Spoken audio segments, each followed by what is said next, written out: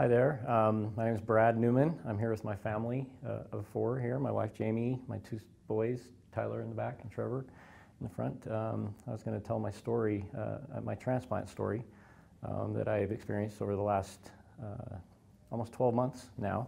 I was the recipient of a kidney and a pancreas in July of last year, and it was just something that kind of took our family by storm, but has been much longer than just the last 12 months.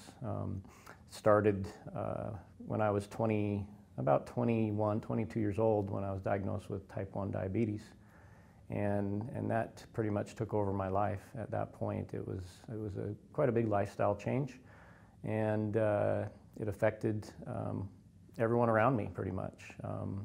Things had to change, and I had to live my life differently. But I was able to do so, and thought that I took care of myself pretty well over the next almost 25 years.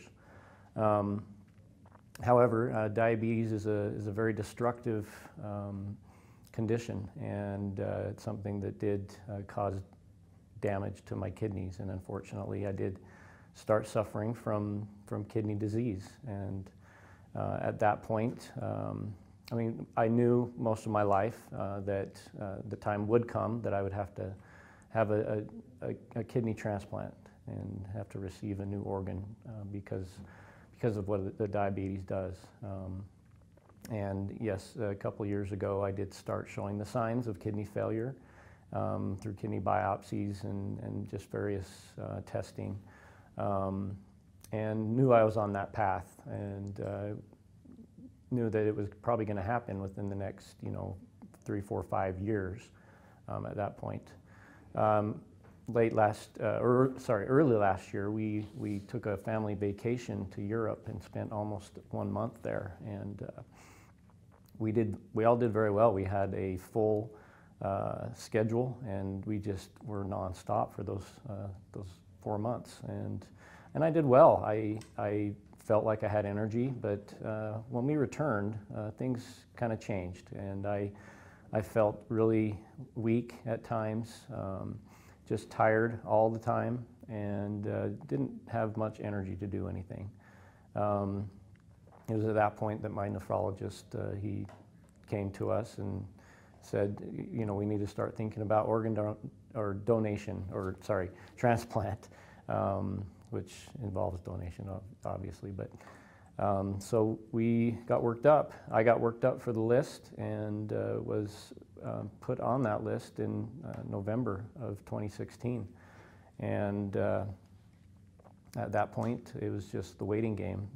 We did have some hiccups and some speed bumps to take care of with insurance, but was able to get everything lined up, and we continued to wait. Fortunately, for a kidney and a pancreas list, it's a kind of a short list compared to just the kidney list. And I was fortunate to only have to wait 6 months. I did not need to go on dialysis, which is another blessing, and that's something that could have been a big disruption in our lives and scheduling and work and everything. But I was able to avoid that. And in July of last year, I was called, and they had found a donor for me, both for the kidney and the pancreas. And I went in early that morning, July 3rd, and on July 4th, I was taken into the operating room for a 7-hour surgery. And it was all such a rush, it was all such a whirlwind that I didn't have a whole lot of time to think and to ponder on what was happening. I just went with everything people told me. I just followed directions, and not really knowing.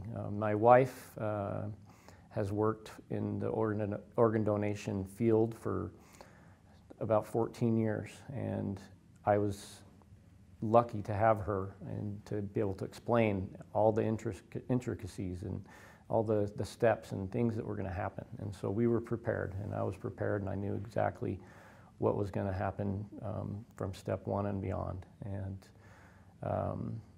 Unlike most people, they probably have to be taught, and things have to be explained to them. Well, I had everything in my head. I knew what was going to happen. If I didn't, I would ask her, and she knew what was going on. So it was a little bit, like I said, a whirlwind.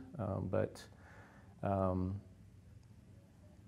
once I did receive the transplant and was in the hospital, I was there for 28 days. I had plenty of time to think and plenty of time to ponder what was going on. And between those times of pain and watching TV and getting up and walking around the floor, I, got to think thoughts of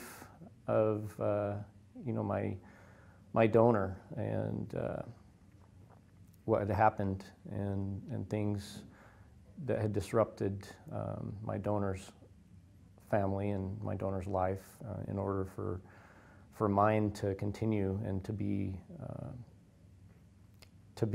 blessed and to be more fulfilling. And thoughts of insecurity, thoughts of I'm not worthy of this, did creep in, but I was very grateful, and I will be eternally grateful for my donor, for his family, and he will always be our hero in our family. And we are friends with his parents, and we are friends with the associates that he had, and we're grateful for that. And I think our lives have all changed, my little family here, and we all are more aware of things like this that can happen and that can change families.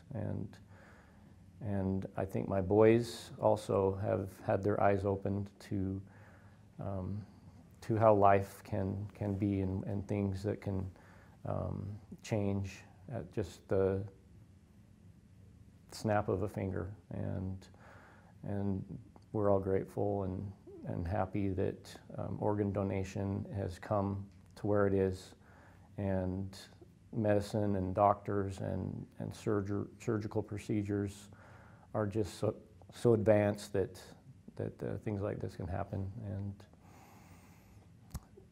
I just want to tell everybody out there to donate life, that it's important, and it's very easy to just not think and disregard it, but it's also very easy to just say yes to organ donation. And that's my story, and I hope you enjoy it.